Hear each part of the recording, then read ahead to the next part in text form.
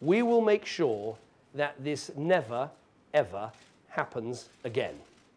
Never again should it be possible for a British government to transfer power to the European Union without the say of the British people in a referendum.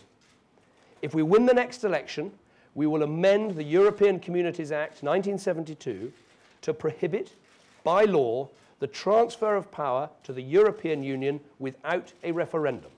Never again.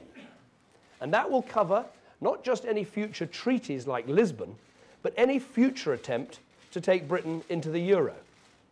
We will give the British people a referendum lock to which only they should hold the key, a commitment very similar to that exists in Ireland.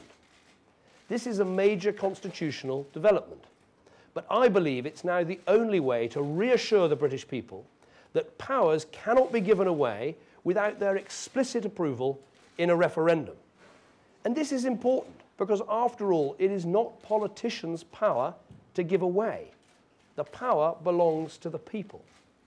So at the general election, we will challenge the other political parties to accept the referendum lock and to pledge never to reverse it.